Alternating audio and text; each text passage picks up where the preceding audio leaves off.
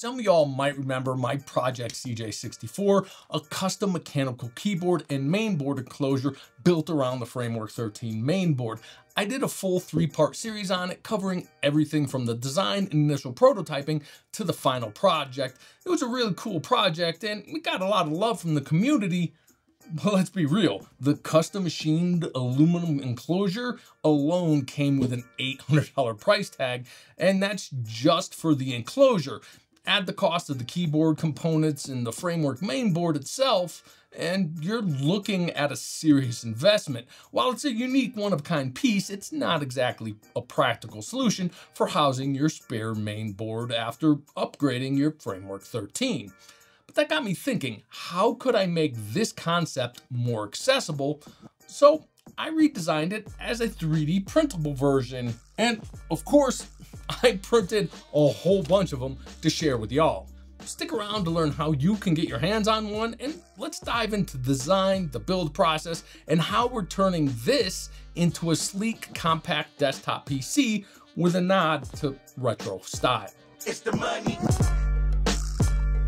First thing first, you'll need to print your own CJ64. I've uploaded the STL files to printables, and you'll find a link to a complete video guide that covers everything you need to know: material considerations, print settings, and post-processing. The guide also walks you through the parts list, where and how to install threaded inserts, the power button, and your Wi-Fi options. By the end of it, you'll have everything prepared to this state and ready to build your own CJ64. Now, let's take a look at the components we're using to build this unique tiny PC. Of course, the star of the show is a spare Framework 13 mainboard. I've got several on hand, but for this build, I'm using Framework's first gen i5 1135G7 mainboard. That's probably the one most people will have upgraded from by now. To be fair, these 11th gen processors weren't exactly the best mobile CPUs. They're inefficient, they tend to run hot, which requires a loud cooler, but for a simple low-power desktop PC, it'll work just fine. I'll be adjusting the TDP to keep this quad-core 8-thread CPU running cooler and quieter while still delivering plenty of performance for everyday tasks. For memory, I'm keeping things budget-friendly with 16 gigabytes of DDR4 3200 SODIMM memory, and for storage, I'm using a 500 gigabyte Crucial P3 SSD. You can definitely go bigger with both RAM and storage, but I'm keeping the cost under $70. For Wi-Fi, I'm using an Intel AX210 adapter paired with an internal antenna. The antenna comes with some pretty long wires, so I trimmed the excess and resoldered them. Alternatively, you can just tape down the extra wires, as there's plenty of room below the board. I ran the wires under the board and secured them in place with some tape. Installing the mainboard is simple. Drop it into place, use 3 expansion cards to make sure everything is properly aligned. If needed, you can add fiber washers to fine-tune the vertical alignment. Once that's done, secure it with standard motherboard screws. And that's it for the mainboard assembly. Now, let's build a keyboard.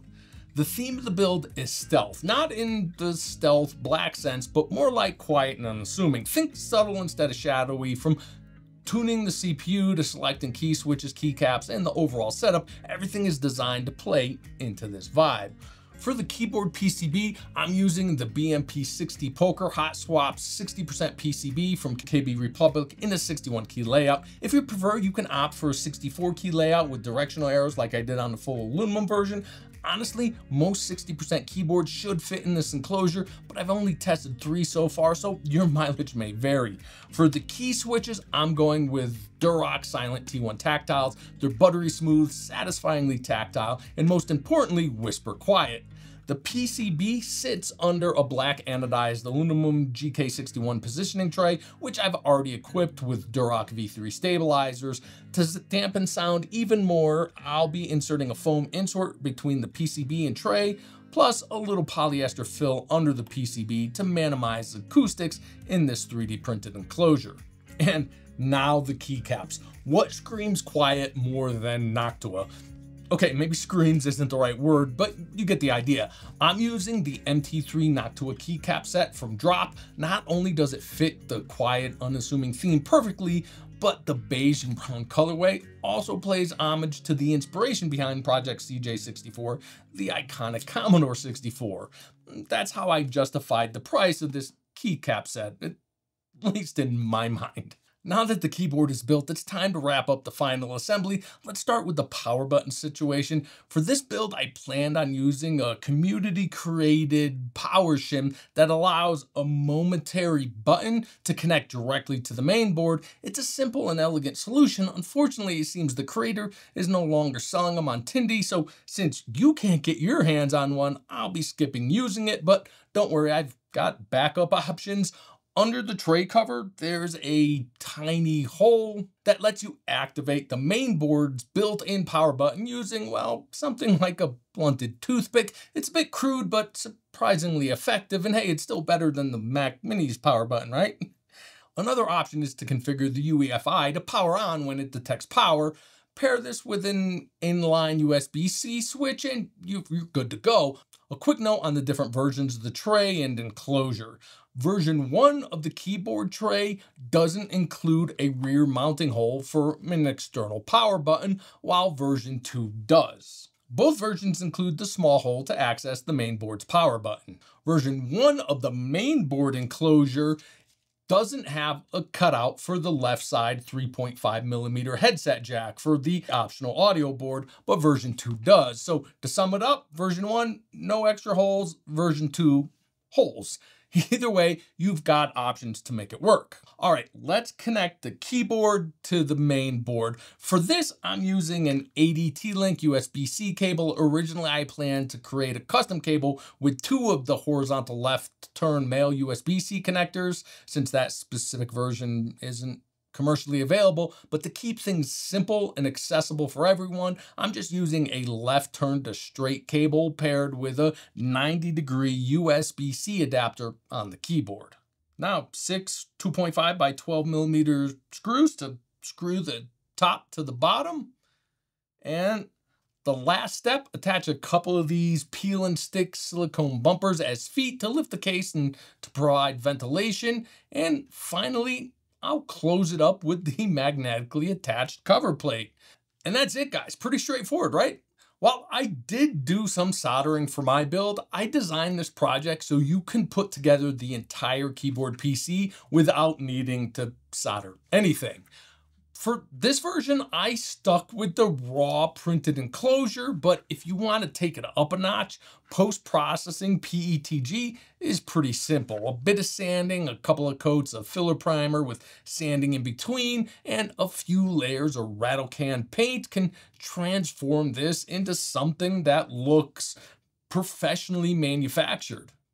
As a matter of fact, and now that I got it together, I'm not completely 100% happy with the look of the black with the Noctua keycap set. So I've actually printed a tan version, which I'm going to match completely to this probably brown color for the outside to make it a more cohesive looking unit. Now, one last note, there are 2 versions of the plate cover. Version 1 is plain and version 2 includes branding. I considered making a version with the framework logo, but well, copyright laws are a thing, so anyway, let's get the CJ64 set up and running.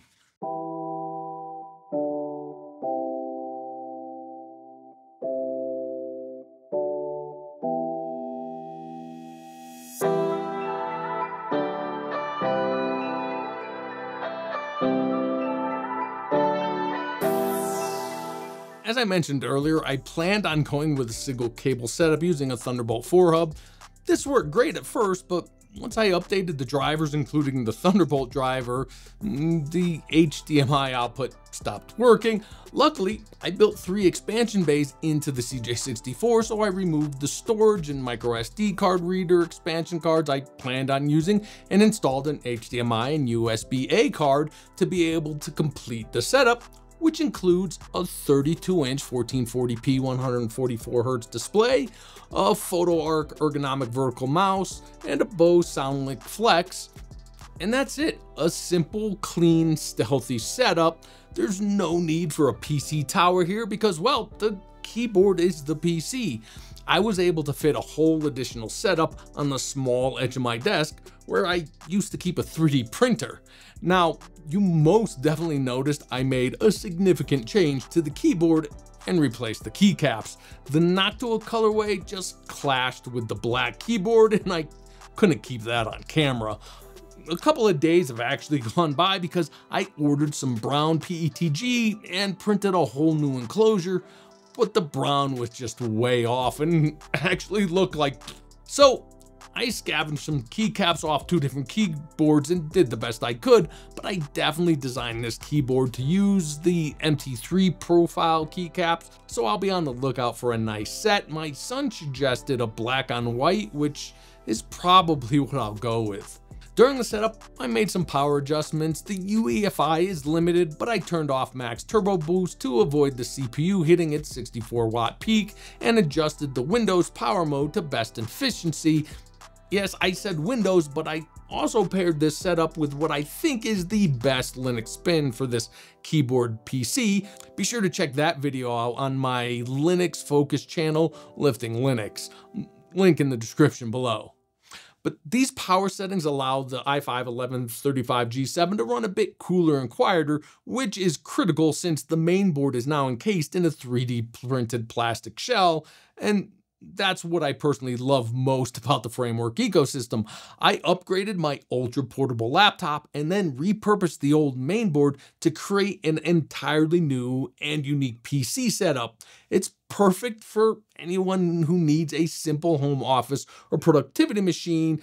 It's like a really cool custom mini PC.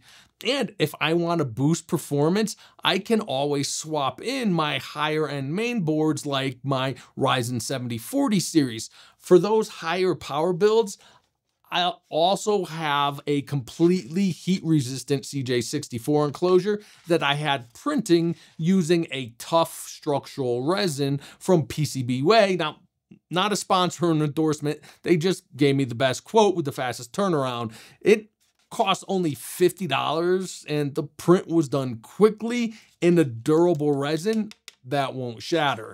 Now, if you don't have a 3D printer but still want your own keyboard enclosure for your spare Framework mainboard, you can download the STL files from Printables and upload them to one of the many online printing services. Some of these servers even offer the option to install the threaded inserts and other hardware for you, making the process that much easier. Now, while testing different filaments, I ended up printing up a lot of these enclosures, and I'm still cranking out about 2 a day on my Neptune 4, so I'll be giving them all away. To be eligible, here's what you need to know. I'm only sending out the printed enclosure. You'll need the skills and equipment to install the threaded inserts and magnets yourself. Unfortunately, I just don't have enough of those on hand for all of these enclosures. Oh, and you'll also need to purchase and build the keyboard. 2, you'll need a Framework mainboard to install an enclosure. This is meant for people who already have one ready to go. And 3, you gotta live somewhere with a reasonable shipping cost. I'll ship these worldwide as long as the cost isn't too extreme. Remember, I don't have any sponsors, I don't do ad reads or paid promotional videos, and I'm not here to push some cheap t-shirt merch on you. I just make videos about things I think are cool and want to share with the community. As a thank you for showing up, watching, and supporting the channel, I'm handing out some CJ64 enclosures. So if you meet those conditions, here's how to enter.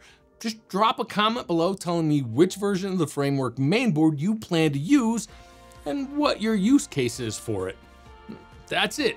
For every 100 likes this video gets, I'll pick someone and send them an enclosure until I run out. Good luck, and I can't wait to see what y'all create with these. Now, if you don't snag one of these enclosures, don't worry. The model is available on Printables, and even if you don't own a 3D printer, there are a ton of options to get it printed in just about any material you want. So check out the links below to get started. While you're at it, make sure to smash that like button, and if you enjoyed the video, consider subscribing for more awesome projects like this. Thank you for watching, and I'll catch you in the next one.